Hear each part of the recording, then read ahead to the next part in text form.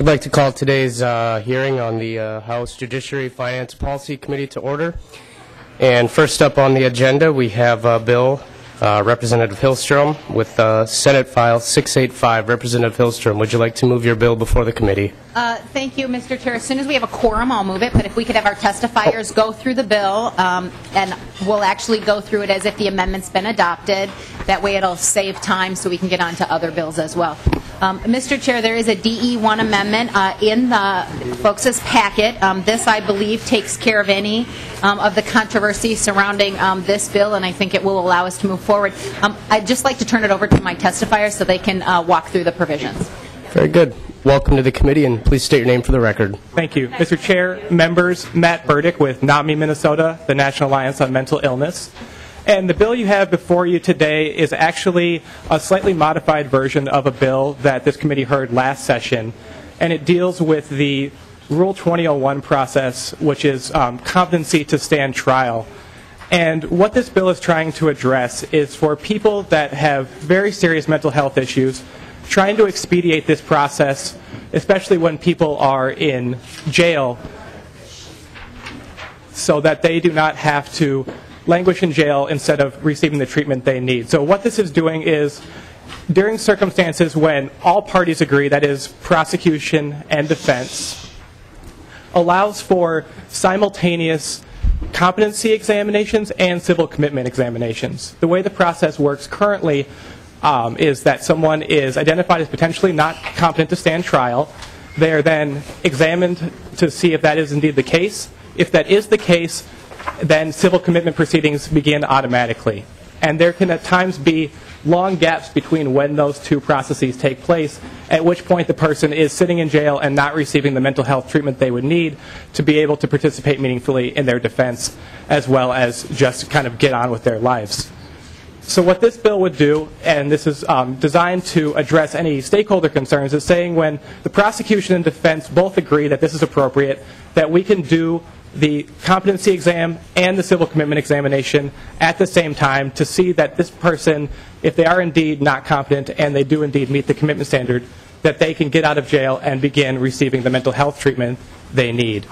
And it also allows for the appointment of counsel on the civil commitment piece, which was one of the outstanding controversies from last session, is that currently you are not entitled to counsel necessarily for the competency portion, but you are for the commitment portion. So if we're combining them, we want to make sure that someone is adequately represented in any subsequent civil commitment proceedings. But really, the main idea behind this bill is making sure that people that have very serious mental illnesses who are in our jails are not there and that they're getting the help that they need instead. And so we have some testifiers who can talk about how this works in the real world. Thank you, Mr. Burdick.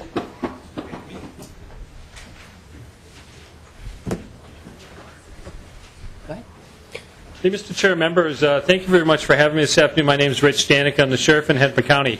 I am here proudly supporting, well, what I call Senate File 685, but it says SH. What does SH stand for? What's that? Oh, all right. Look, I'll keep my comments fairly brief since it's already passed through the Senate last year. In fact, I testified on this committee last year before the Senate and one of the House. I appreciate Representative Hilstrom for bringing this bill forward. This will help us keep moving the issue of mental health and what we can do as public policymakers across the state to get this done. In Hennepin County Sheriff's Office, we've been focusing a lot of time and effort over the last couple of years on reviewing issues of mental illness in our criminal justice system. As Sheriff of Hennepin County, I'm responsible for the operation of the largest jail in Minnesota, the Hennepin County Public Safety Facility. Every year we book anywhere from 36 to 40,000 inmates through the front door. An estimated, conservative estimate, of 25 to 30% of them suffer from mental illness. And often our jail staff must operate as frontline mental health workers, and I can tell you, Mr. Chair, members, it is a challenge for them. People who suffer from mental illness require far more resources than the average inmate. For instance, the risk of suicide amongst our mentally ill inmates is far higher than those among the average population.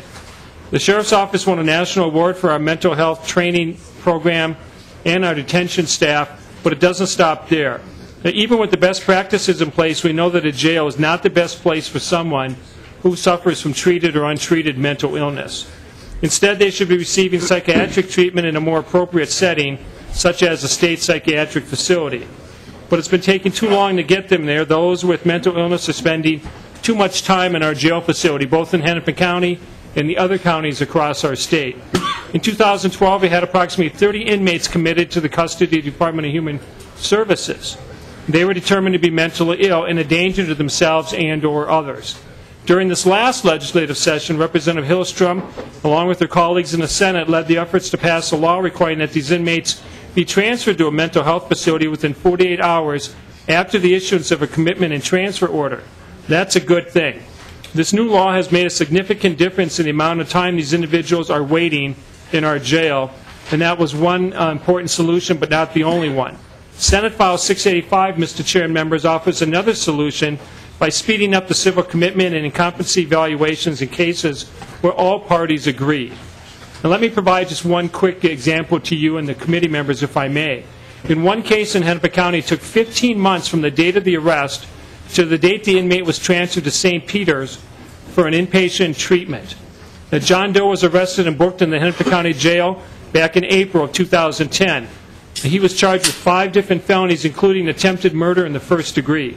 Almost a year later, in March of 2011, he was determined to be incompetent to stand trial due to mental illness. He then waited in jail for another 3 months for further psychological evaluations and hearings until in June of 2011 he was committed to the custody of the Department of Human Services as mentally ill and dangerous and transferred to St. Peter. The court's medical expert concluded that the behavior is dangerous when this condition is not treated.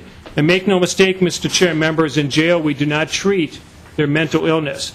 Yet he sat in jail, which is not a mental health treatment facility, for almost 15 months for the whole process to work before he was placed in appropriate treatment. Because of the jail environment, many of these inmates find their mental health conditions actually get worse. Those with mental illness should not languish in our jails for weeks and even months waiting for the proper care. Look, Mr. Chair, members, we're working to find a way to make this a quicker process. I think Senate File 685 does do just that by combining the incompetency and civil commitment evaluations. This will ensure people who need mental health are getting mental health treatment and not languishing in jail for long periods of time. We realize that Senate File 685 is not the silver bullet solution, and none of them are. But combined with what you've already adopted last year and ongoing efforts by Representative Hilstrom, Representative Hortman, and others to improve the system, we'll continue to move forward on these important public policy issues statewide, and I appreciate the time you gave me this afternoon. Thank you, Mr. Chair and members. Thank you, Sheriff Stanek. And seeing we do have a quorum, I will officially call the meeting to order. Representative Hilstrom, would you also like to officially move Senate File 685 before the committee? Yes, Mr. Chair. Where does it go next? Anywhere? I would move that Senate File 685 go to the General Register, and I'd like to move the DE one to get the bill in the shape I would like it. Thank you.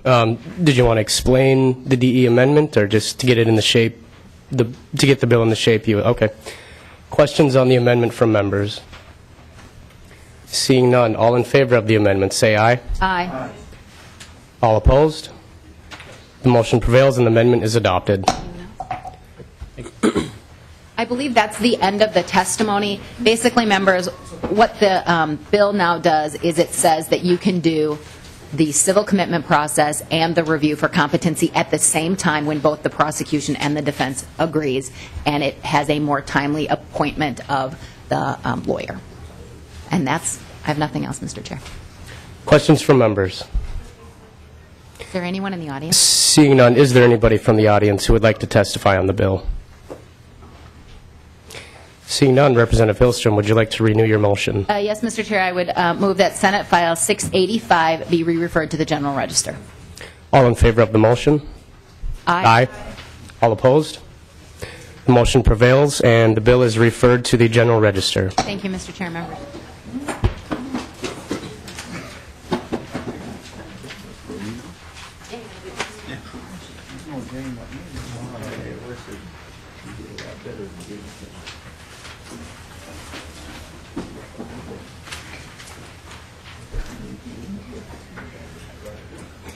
Representative Cornish moves that House File 1585 be re-referred to the General Register. And Representative Cornish, I believe that you have an amendment to get the bill in the shape that you would like it. Yes, Madam Chair, if I could move the A2 amendment. A2 or A3? I believe I have the A3 amendment. A3. Representative Cornish moves the A3 amendment to get the bill in the shape the author would like it. All those in favor signify by saying aye. Aye. Oppose? Motion prevails. Representative Cornish. Well, Madam Chair, this is a bill that House File 1585 to prohibit somebody from filing a fraudulent lien, and it's been on the books for some time, but this would change the bill to read both a police officer or a chief of police because of that performance of the person's performance of official duties in retaliation of fraudulent lien. Ben, last year I don't think there was any controversy. This year it went right through the Public Safety Committee and now is here. And if I could introduce Major Ken Reed from the St. Paul Police Department as a testifier. Welcome to the committee. State your name for the record and go ahead. Good afternoon, Madam Chair. My name is Ken Reed, Commander with the St. Paul Police Department. I'm here today for the Minnesota Chiefs of Police Association in support of 1585. Based upon an increasing body of information, we're recommending that the protections that were afforded to sheriff officials involving sales of real property be expanded to include all of their duties, and also to cover official duties for public officials, including police officers, police chiefs, corrections officials, and that they be given that same felony level protection. Several years ago, the mortgage crisis put the focus of sovereign extremists and other creative criminals on sheriff's departments. However, state and local officers and government workers of all jurisdictional types, being the most visible symbol of government authority, are also the target of retaliatory fraudulent liens and encumbrances against their personal property for simply doing their duties, for conducting traffic enforcement, for responding to calls for service, going about their duties in our law enforcement facilities, jails, and courtrooms. Groups and individuals who adhere to the philosophy that the government is illegitimate and has no authority over them, that they are in fact consider themselves sovereign nations unto themselves, are active in all 50 states and Canada, including here in Minnesota. They may also believe that the U.S. Federal Reserve is illegitimate, as is the Department of Treasury. The beliefs themselves are not illegal, but the activities that they conduct, that they target our public officials is.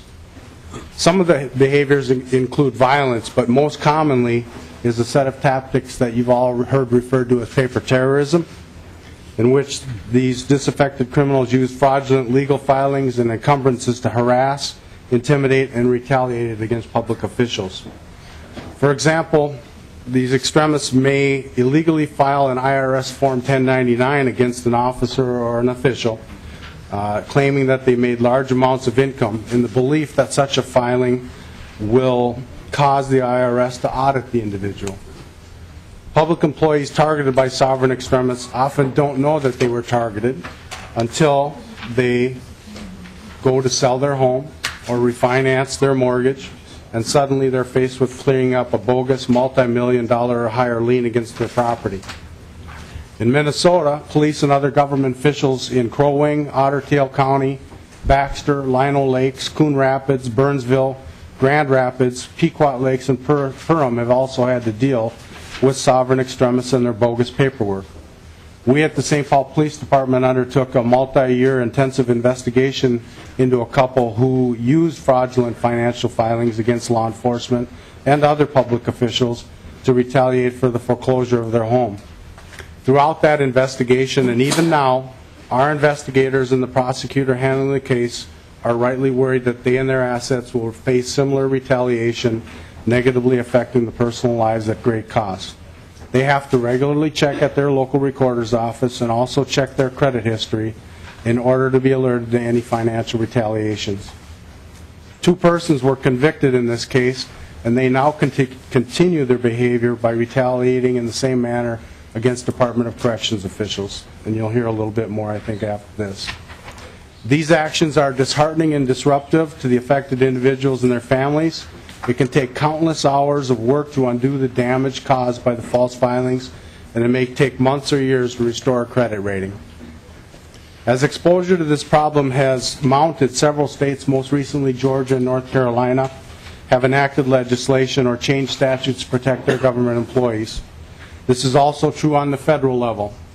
Title 18 United States Code Section 1521 made it a 10-year felony to file in any publicly available record a false lien or encumbrance against a government employee. This covers all U.S. government employees, by the way.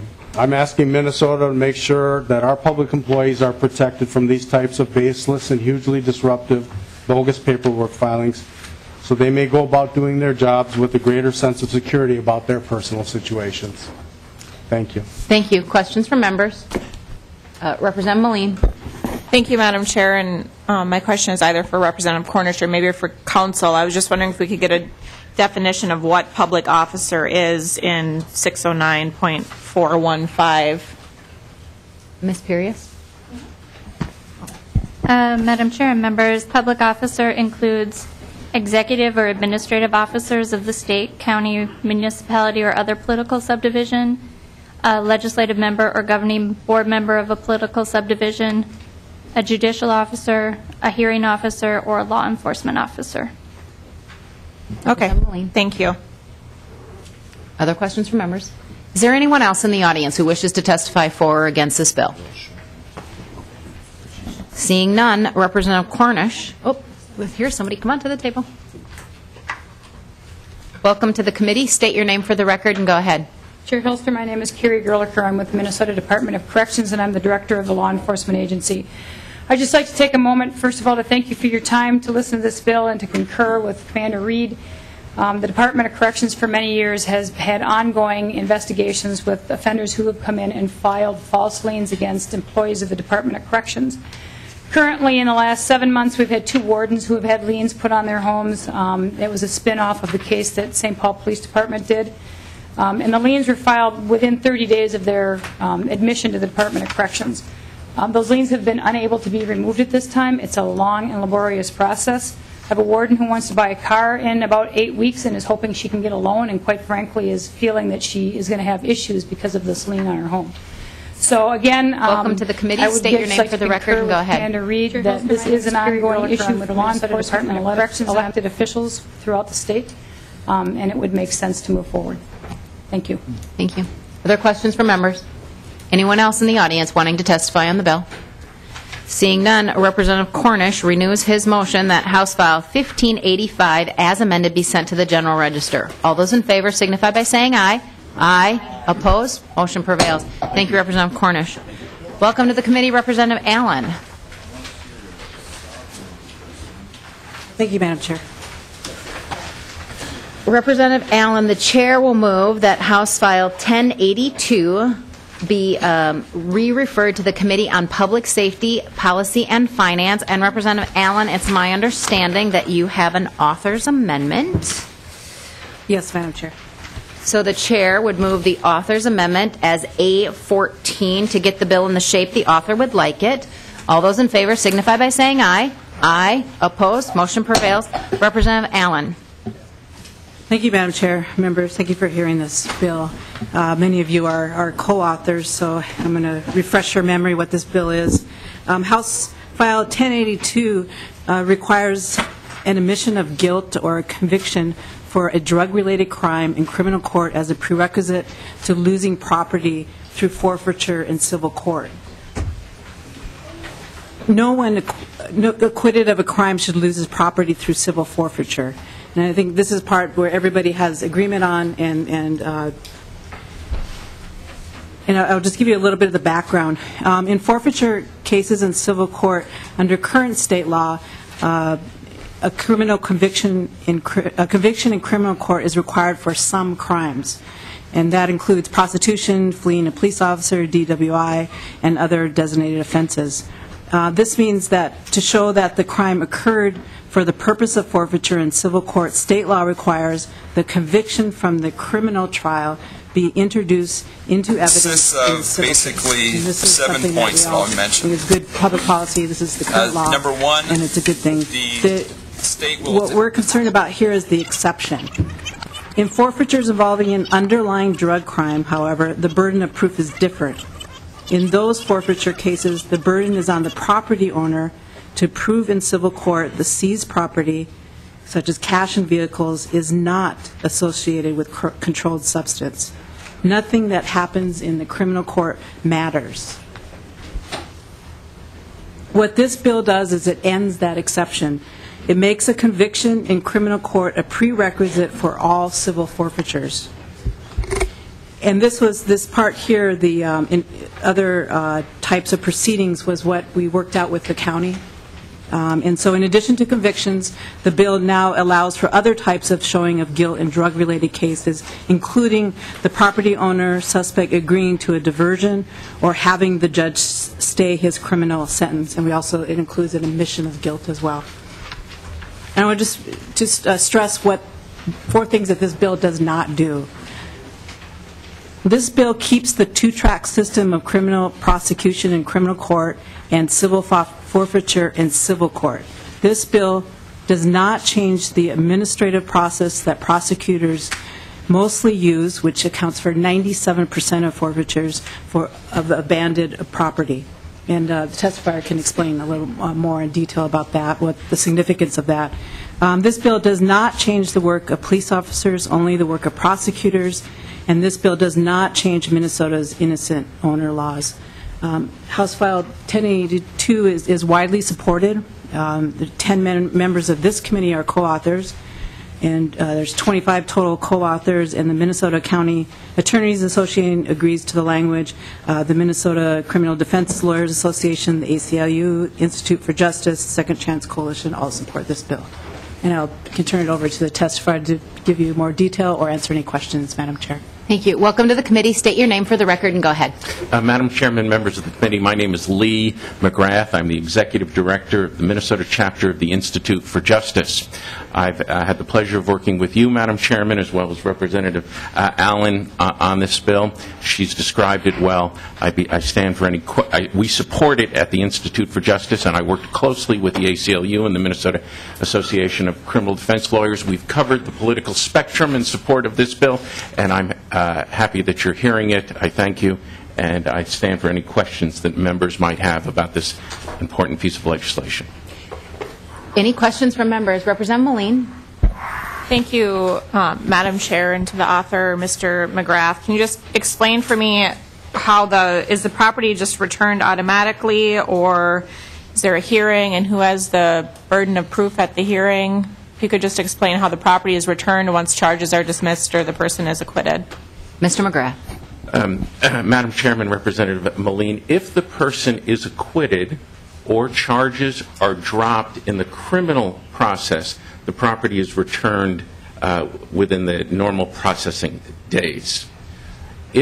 So that is step one. There is a requirement that the person be first convicted, admit to some level of guilt, have a stay of execution, go through a diversion program. If one of those four things happen, that is introduced into evidence over on the civil case, McGrath versus 2008 Chevrolet Impala, and in that case, the burden is on now under this bill on the government to prove that the Chevrolet Impala was a instrument, or if there were cash, of proceeds of the crime.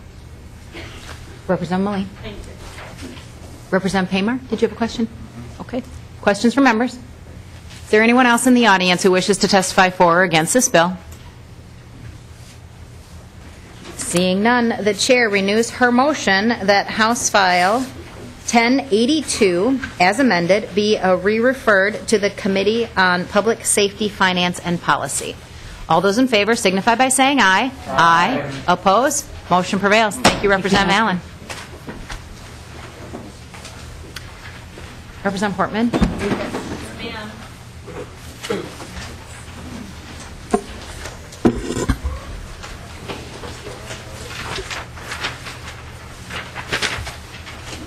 Representative Hortman moves that House File 2660 be referred to the General Register. Representative Hortman, it's my understanding that you have the A1 amendment to get the bill in the shape you would like it. Yes, ma'am. Representative Hortman moves the A1 amendment to get the bill in the shape she would like it. All those in favor signify by saying aye. Aye. Opposed? Motion prevails. Representative Hortman. Thank you, Madam Chair. Members, this bill relates to the in forma pauperis statute. In forma pauperis refers to a status that litigants get in the court. Lawyers, we refer to it as IFP, and it means your client's very poor. And this just makes a few changes. And with me is Melinda Hugdahl to explain the changes. Welcome to the committee. State your name for the record and go ahead. Thank you, Madam Chair, members of the committee. Melinda Hugdahl from Legal Aid. This is a good little unsession bill that I've spoken with many of you about. In 2011, the legislature amended the statute to kind of create a more tiered system of civil filing fees. And so there's categorical eligibility, which was not changed in 2011. What was created was a basis above that where you couldn't pay the full fee, but you could pay a partial fee. And then if your circumstances changed, the court could order you to pay reimbursement. The issue that we found is because those two concepts were put together in one sentence in existing law, that there's been just a little bit of inconsistency out there on how it's being applied in the real world. So all we are doing is pulling those provisions apart so that it's clear what the intent of the bill is and what the statute was. Senator Limmer, who was involved in the Senate in this, is a co-author on the bill there as well, so it's been non-controversial. So it clarifies at the beginning of an action, the court can order a reduced filing fee for people who are above the categorical eligibility but can't afford the full fee, and that's lines 1.22 to 2.2. And clarifies that if you're no longer categorically eligible or you received a reduced fee and later you could pay more, the court can do that as reimbursement. So again, it's not changing the intent. The other piece we did is the term public assistance has been in the IFP statute since 1989 but never been defined. So while we were at it, we just cross-referenced to the garnishment statute, and all those are means-tested programs. And the intent of that categorical eligibility is that someone else is already screening you to make sure you're low income, so the court can rely on that, and it's a judicial time saver and has been over time. So it's just because there's never been a definition, it's just creating a cross-reference to garnishment. But they're all means-tested programs under that cross-reference provision. Questions from members? Anyone in the audience wishing to testify for or against this bill? Seeing none, members, I just want to let you know that we did, in fact, check with the courts to see if there would be a fiscal note, and we were told that, I'll let Mr. Walls actually tell you what he was told. Mr. Walls. Madam Chair, I had a conversation with the courts, a brief conversation with the courts on this, and was told that it was not substantial enough for a fiscal note. All right. With that, Representative Hortman renews her motion that House File 2660 as amended be sent to the General Register. All those in favor signify by saying aye. Aye. Opposed? Motion prevails. Thank you, Representative Hortman.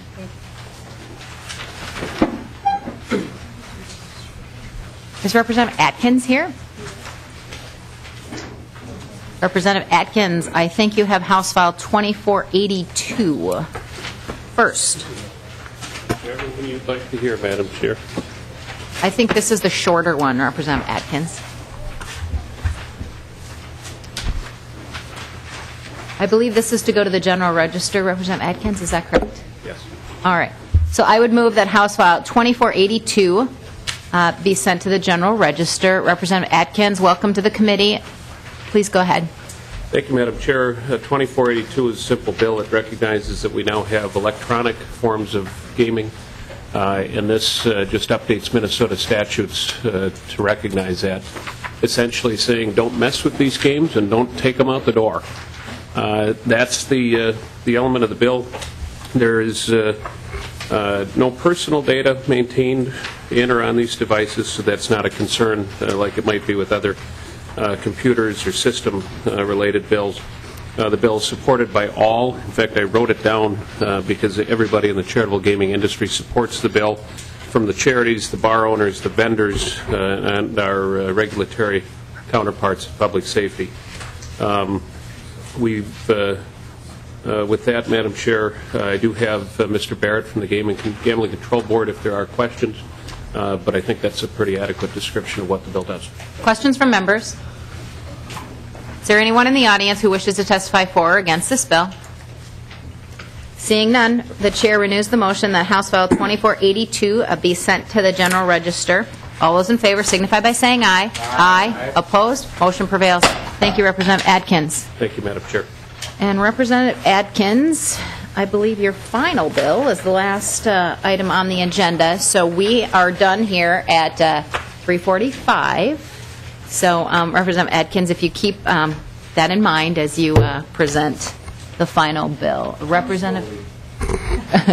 You want me to fill No. an hour's worth of time, Madam Chair? No, Representative Atkins, I just, in case there appears to be a bunch of amendments, and in case it's controversial, I just wanted to make sure that you understood the time limitation we had here. Representative Atkins. And thank you, Madam Chair. My understanding is that most of the amendments are coming from members, and frankly, I don't object to the amendments. There is one author's amendment, Madam Chair, the A2, which would just put the bill in the shape that I'd like to move it forward. And if it's your desire, we could put that one on. It's a minor change that just recognizes that there is one other company that does the same sort of work as two of the companies that are listed in the bill. And literally, it's just an oversight. We meant to, I think, the proponents of the bill are just fine with adding on the gold standard drug database in addition to the two other databases that are already listed in the bill. All right, well, the chair will move that House File 3073 going to the Civil Law Committee, and then I would move the A2 amendment to get the bill in the shape the author would like it. All those in favor signify by saying aye. Aye. Aye. Opposed? Motion prevails. Representative Atkins. And thank you, Madam Chair. I'll be very brief. This is the insurance fraud or insurance anti-fraud bill. A number of parties brought it to me. I give a lot of credit to Senators Gazelka, Jensen, and Metzen, who put together a task force over the summer to try to attack issues of fraud. There are folks that can talk to you about the depth and breadth of that issue here in Minnesota, but the aim was to address and do our best to prevent fraud from taking place in Minnesota. There are some additional elements to that. I want to focus, obviously, Madam Chair, on the elements that are before this committee. But there's also some updates to Minnesota's no-fault law. For example, I think it's been somewhere in the neighborhood of 4 decades since the weekly wage loss benefit was updated. Currently, it's still $250 a week, which is about $8-something an hour. It would increase it to $500 a week. The cap would still remain at $20,000. So the insurance industry won't be talking about that it'll increase people's rates. It's just an update to recognize that people are making more money than they were 40 years ago. There's an increase, for example, to the funeral benefit. Currently, it's $2,000.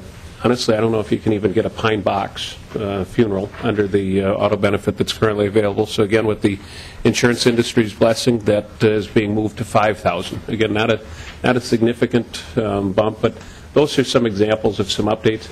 Nothing in the bill has proven to be too terribly controversial. There are some amendments I note that members have, and even among the amendments, I don't think that we're going to find a great deal of controversy, more so in terms of clarification. There was a provision, for example, relative to sometimes what people will have, they have a auto claim where they find out afterwards that family members, they think that family members are covered under their coverage, and they found out that they're not. So there was an amendment that went on in the last committee that says that you can't have those sorts of, they're called drop-down provisions, that would exclude your own family members from being covered. Representative Anderson raised a good question about that, and how far and wide does that spread within a family? So I think Representative Hortman has an amendment that sort of captures and puts some parameters around that a little bit. But Madam Chair, that's essentially what the bill does. And I know that there's also a summary in your packets. But with that, and in light of the fact that you pointed out to me what time it is, I would be happy to take testifiers, or if you'd like to go directly into the amendments, that's fine with me as well. I think we'd like to go to the amendments and then go to testifiers, if that's okay. Representative Hortman. Madam Chair, the amendment that Representative Atkins just referred to is the A140986 amendment. Representative Hortman. It deletes an "or" and it inserts a that. And by making those changes on page 4, line 2, it addresses the question that Representative Anderson raised in the Commerce Committee about whether a resident household member has to be related by blood or marriage. So it's a clarifying amendment. Questions from members? Seeing none, all those in favor signify by saying aye. Aye. Opposed? Motion prevails. Madam Chair, I have one more if you want to get rid of me. For Representative Hortman. The A140985. What it does is it deletes a 60 and inserts a 90, and by doing that it adds 30 days to the time for submission of medical bills, and it conforms to a change that was made in the Senate. Questions from members? Seeing none, all those in favor signify by saying aye. Aye. Opposed? Motion prevails. Thank you, Madam Chair. All right, members, I actually have the next two amendments. The A3 amendment is a whistleblower provision. Members, this just makes it so that when someone tells, they have some protections. I believe that the author is okay with this amendment. Representative Atkins. Madam Chair, I am the only item that I guess it'd be for civil law, is in the section on page 2, towards the bottom. There's some discussion of immunity and defamation and issues, I guess, that are civil law related, that I just want to make certain that that if somebody does something wrong, that there's still an ability to address or redress that wrong. But absolutely, I support a whistleblower language that you propose. Questions from members? Representative Drazkowski. Thank you, Madam Chair. Madam Chair, this amendment is really a commerce-related amendment. I don't know that it applies to the content or the area that really is within the purview of this committee. So I'm somewhat hesitant to support a commerce-related amendment and wonder if it is applied to the bill, if the bill then would need to go to Commerce for their discussion. Representative Cornish, you can see that, Representative Drazkowski, you will see that on page 2, there actually is a section on line 2.2 where it talks about if presented in court. There's also some stuff that this is all talking about courts. So it is appropriate for this committee to take on that, and whether or not it has to go back to the Commerce Committee. He's the Commerce Chair, and it has a fiscal note that costs Commerce some money, so I would anticipate that he has to address that in Commerce as well. So civil law sections will be addressed in Representative Lesch's committee as well, but that's the reason I brought it here, because otherwise we put it on in Lesch's committee, it'd have to come back here anyways. Representative Drazkowski. Thank you, Madam Chair. And Representative Atkins, is this going to go back to your committee with this amendment on it then? And has the Insurance Federation had a chance to vet this and talk with you about it? Representative Atkins. Thank you, Madam Chair, and thank you, Representative Drazkowski. My understanding from the proponents who have prepared the amendment is that they've checked with the various stakeholders and learned that there is no objection. And those folks that might be interested in it are not shy people, so my guess is if they had a big problem, they'd come running down here and sit next to me and say they had a problem. In terms of the whistleblower element, Commerce does have a role in that. The Commerce Committee does. But honestly, most of that jurisdiction lies with this committee. Certainly, it's like a Venn diagram. There's some crossover jurisdiction. So I will look to see if, for example, Representative Hoppe, who's the lead on the committee, if he comes to me and says, I've got some serious issues with this, that would be meaningful to me in terms of potentially bringing it back, if need be, or if the proponents or opponents were to say the same thing, that would be meaningful as well. Fine. Thank you, Representative Atkins. And if we could hear from Mr. Johnson, I think that might be. Welcome to the committee. State your name for the record and go ahead. Madam Chair and committee members, Bob Johnson, Insurance Federation of Minnesota. Just briefly, this language it's not my proposal. It was not put together by the insurance industry, but the proponents have run this by us, as Representative Atkins has indicated, and we don't have objections today. We're still kind of sorting through. There might be some of the details, as Representative Atkins indicated, but in terms of the concept and the proposal, I think whistleblowing laws can be a tool tool to actually help fight fraud. So in that sense, it actually kind of fits within the umbrella of the bill. But I guess I just want to state that today, that there may be details that are yet to be worked on, because this isn't an area of expertise that I have in insurance, so I'm reaching out to others to help me sort through that. And Representative Drazkowski, we're open to continue the discussion. Thank you, Madam Chair. All those, come on to the table. Welcome to the committee. State your name for the record and go ahead. Thank you, Madam Chair, members of the committee. My name is Kevin Goodnow. I'm here on behalf of the Minnesota Chiropractors Association. This isn't our piece of legislation either. We do have some concerns about it. We need to take a closer look at it. It appears that it provides a mechanism where the insurance company can basically go out and pay providers to provide information on potentially competitors or other folks, and then provides additional immunities to those people who are being paid, those people providing the information from a certain type of recourse if that information may be incorrect or maybe be seen to be in violation of laws otherwise. And so we do have some concerns about it. We're willing to look at it and work with the authors and the proponents of the legislation, but we weren't aware of this until it was posted. So, thank you. So all those in favor of the amendment signify by saying aye. Aye. Opposed? No. Motion prevails. And the final one is the A140984 amendment.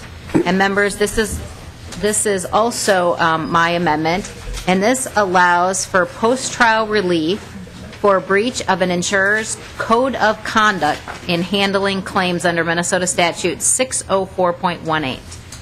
The claim for taxable costs is based on, in part, the amount actually awarded by the court in a jury. And some insurance companies are making motions to request that the breach of insurance code of conduct must be made before resolution of the underlying claims, which is directly in conflict with the statute. So hours of court time have been wasted on these motions, and they end up being meritless efforts. So the A140984 amendment makes it clear that the relief for taxable costs must be made post-trial, and that discovery on this relief is available after the decision's made. So, Representative Atkins, do you have an opinion on that amendment? Representative Atkins. Madam Chair, it sounds like a sound amendment to me. Questions from members? Madam Chair. Representative Drazkowski. Thank you, Madam Chair. It appears that this is the full language included in House File 2964, and I have the sense, Madam Chair, that we are assembling a garbage bill here, and I don't know that that's the best way to make legislation here today. So again, this is a bill that probably should be heard in other committees. I have heard an amendment, I guess, today rather than a bill, and I wonder if it's been heard elsewhere at this point. And Representative Drazkowski, it's going to civil law next, so it will be heard in other committees. And that's where it. These are civil cases, so it's heard in the courts, and then it's going to be heard in civil law. Thank you, and I see that Commerce did. Well, they did not hear it. So does Commerce expect to hear this bill with this new Commerce-related amendment on it?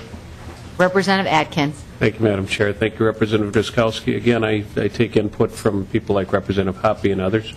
This one, though, falls squarely within the jurisdiction of this committee in civil law, and much less so in Commerce, though Commerce arguably has some jurisdiction as well. But I would imagine that most of the issues will be fully vetted here and primarily also in civil law. Representative Drazkowski. Madam Chair, does Mr. Johnson have something to say about this bill being amended onto this bill? Come on up.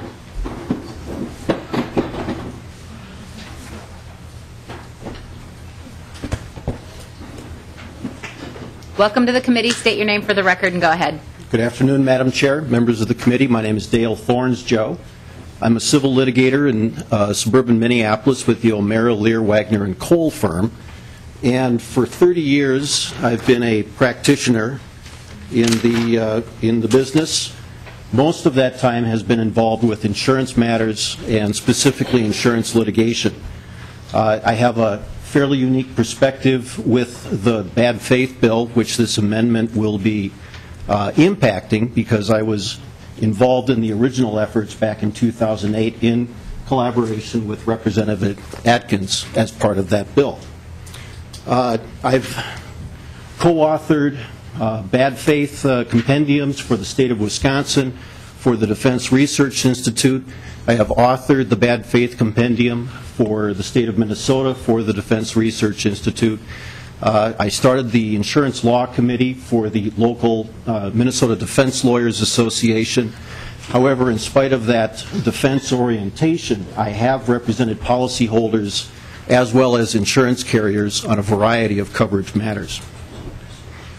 And I sit here today to emphasize that the comprehensive legislation that was put together in 2008 was structured in a specific fashion to prevent the bad faith claim that is being asserted from driving events involved with or the outcome of the underlying insurance coverage claim. And very frankly, what may look like benign amendments to this statute in fact have a major impact on how bad faith claims would be procedurally handled by the courts. And with all due deference, Madam Chair, I think the description that has been read with the description of the amendments is incorrect because, in fact, discovery would end up taking place on a bad faith claim during the pendency of an underlying action prior to an amendment for asserting a bad faith claim. And so really it puts the cart before the horse on the entire concept of what the American judicial system is based on, and that is you have to assert a cause of action before you can take discovery on it.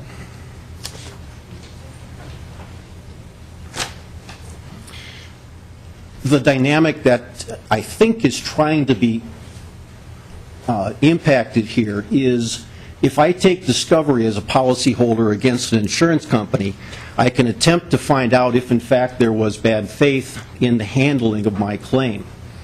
And unfortunately, that's really a backwards concept as well. Critical with this is that the concept of bad faith happens at the time of a claim denial. Claim denial happens prior to litigation itself. And therefore, with the concept of a motion to amend to assert a bad faith claim, the evidence that the plaintiff has or the policyholder has already is in the possession of the policyholder in order to make that motion.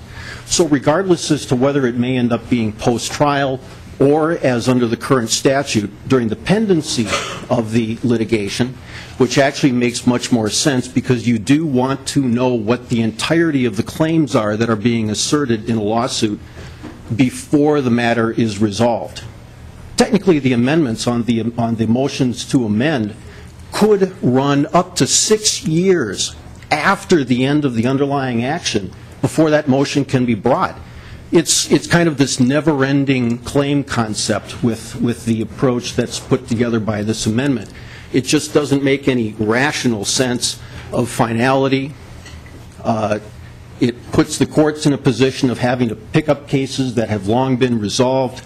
And also, more importantly, it also diverts the court to deal with discovery issues about a bad faith claim when no cause of action for bad faith has been asserted.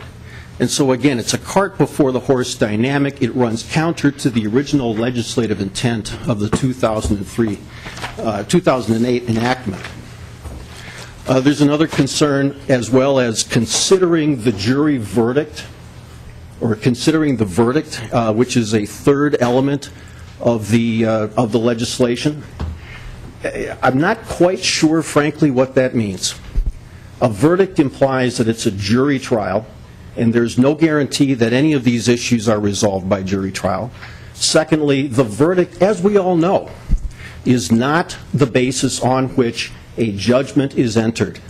There are usually set-offs, there are various offsets that can happen, and so when there is an analysis of a claim, it is not an analysis of a verdict that would be looked at by the insurance carrier. It's the analysis of what the ultimate net is going to be. And so to have the court look at a verdict, which might be hundreds of thousands of dollars more than what the actual amount might be that the insurance carrier owes, I think is a distraction and a misnomer, and it does not fit within the tightness and preciseness of what this bill was all about. Lastly, Madam Chair, I do have concerns about the fact that the enactment date or the effective date of this amendment is as of the date of passage. What that will do will affect every pending insurance case, first-party insurance case, that is pending in any of the courts, including the appellate courts, and opens up an ability to be able to move to amend on matters that probably are very close to ending, and certainly on the appellate phase are nearly complete. And so I have a concern about the procedural dynamics of the effective date as well. Thank you. So, members, I just want to make it very clear that we have some orders that I pulled together. This one is signed by Judge Phil Carruthers. This cause, having come before the court in joint stipulation to stay plaintiff's motion to amend in bad faith claim and supporting memorandum, and the parties having conferred and having no objection, it's hereby ordered and judged that the plaintiff motion to stay her motion to amend to add a bad faith claim pursuant to Minnesota Statute 604.18 until such time as the underlying claim is resolved is hereby granted. Another stipulation regarding good faith determination post-trial in American Family Mutual Insurance Company lawsuit, whereas the parties have to this cause have agreed that determination of liability under Minnesota's Insurance Good Faith Act, Minnesota Statute 604.18, would be premature prior to a verdict being ordered.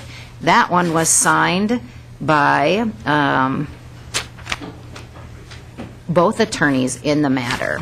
I have another one that says joint stipulation to stay plaintiff's motion to amend to add bad faith claims.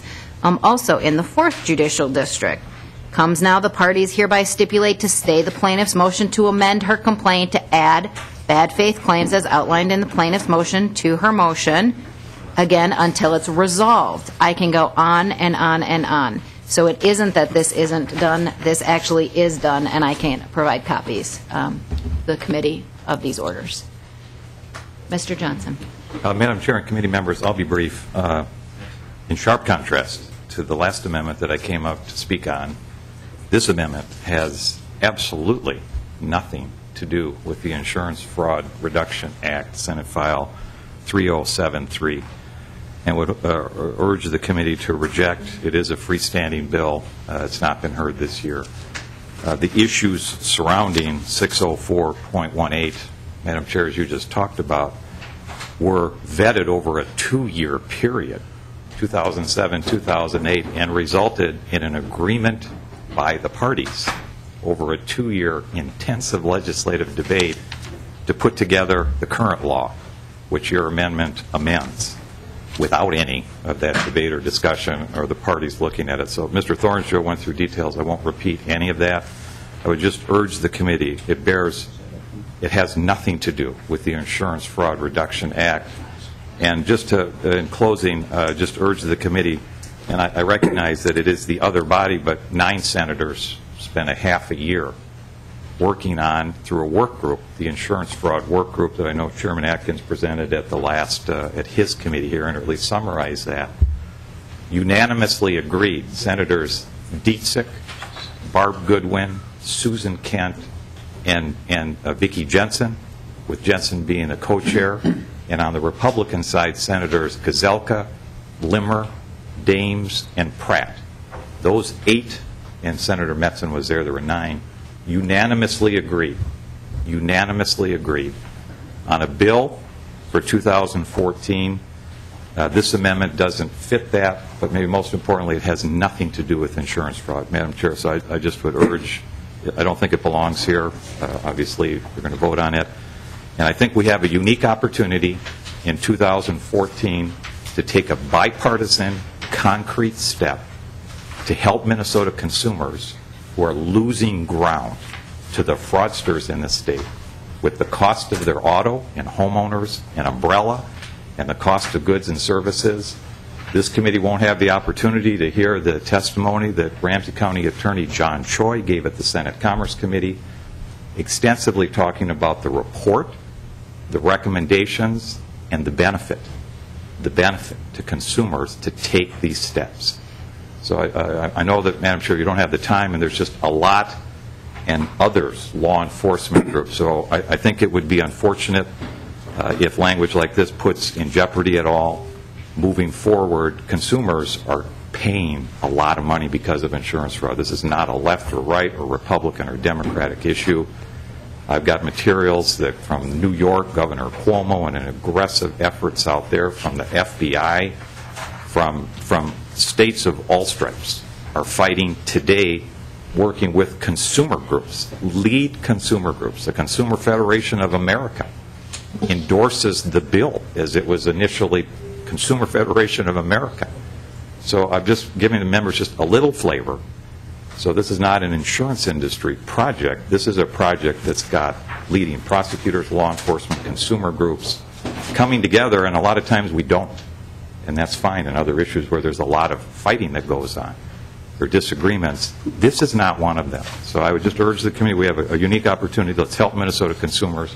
It's costing them easily $1,000 plus a year per household and increased premiums and cost of goods and services. And I just hope that we can keep the focus. The bill, as House File 3073, has got important, good changes in it that we endorse. We've met with the trial lawyers as part of their agreements that I reached with the Minnesota Association of Justice, and Joel Carlson would agree to that. Some of which even didn't make it in the bill just because of the process. So I'm just giving the members just a brief flavor of the background, the development, what's come together, and the unique opportunity we have in 2014 to take a concrete step to help consumers fight a crime that is growing in this state. So thank you, Madam Chair. Thank you. Mr. Carlson.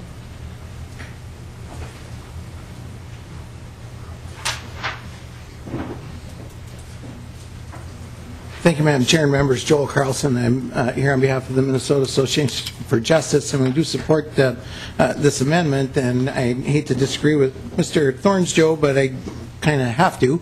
And I was actively involved, as was Representative Atkins, on drafting the good faith statute that we have. And you need to know, and this is why this amendment is important, is that part of the decision for the court on what damages to award when someone who has breached their duty, which we consider to be a fraud, when they breach their duty to their own insured, is what the verdict or the amount awarded is.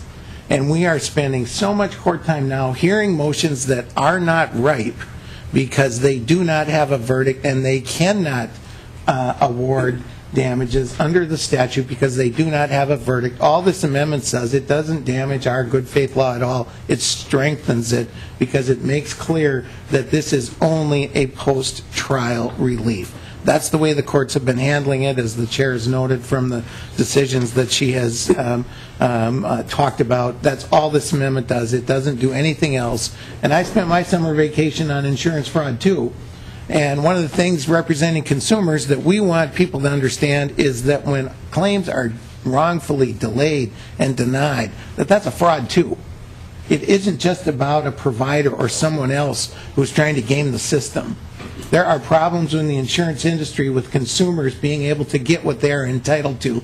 This is one lever that they have at their disposal, but it only applies after judgment has been entered, and that's how the court should handle it. This is only about court procedure. It isn't about the underlying claim, and we'd appreciate your support. And if there's language that needs to be fixed, whether it needs to say verdict or the amount awarded, happy to address those. But this is the absolute right thing to do for our courts who are spending a needless amount of time on unnecessary motions. Thank you, Madam Chair. Thank you. Representative Atkins.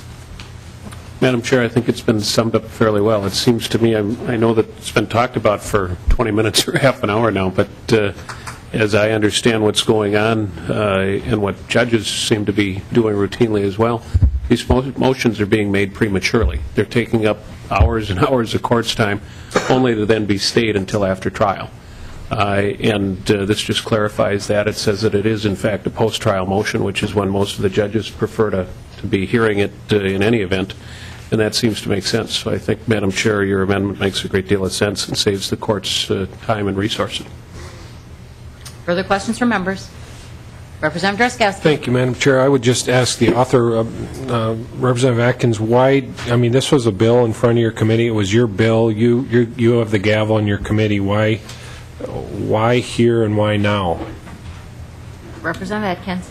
Madam Chair, Representative Drazkowski, because Chair Hilstrom offered it here and now. Thank you, Madam Chair. Representative Drazkowski. And Representative Atkins. Madam Chair, I'd urge members to keep the garbage out of the bill and ask for a roll call. All right. Any other questions from members? Seeing none, the clerk will take the roll. Representative Hilstrom. Aye. Representative Moline. Aye. Representative Drazkowski. No. Representative Bly. Aye. Representative Cornish. No. Representative Hortman. Aye. Representative Johnson B. No. Representative Johnson S. Aye. Representative Lash. Aye. Representative Lean. Aye. Representative McNamer. Aye. Representative Paymar. Aye. Representative Pugh. No. Representative Scott. No. The motion prevails 9-5. Closing statements, Representative Atkins. Madam Chair and members, thank you for your time this afternoon. I appreciate your support. You want a roll call on the bill? Okay. Representative Drazkowski requests a roll call on the bill. The chair renews her motion that House File 3073 as amended be re-referred to the Civil Law Committee. The clerk will take the roll. Representative Hilstrom. Aye. Representative Moline. Aye. Representative Drazkowski. No. Representative Bly. Aye. Representative Cornish. No. Representative Hortman. Aye. Representative Johnson B. No. Representative Johnson S. Yes. Representative Lesh. Aye. Representative Lean. Aye. Representative McNamer. Aye. Representative Paymar. Aye. Representative Pugh. No. Representative Scott. No. The motion prevails 9-5. Thank you, Representative Madam Atkins. Chair and members. Members, I would take a motion to approve the minutes. Representative Hortman moves the minutes. Any issues or corrections? All those in favor signify by saying aye. Aye. Opposed? Motion prevails. With that, this meeting is adjourned.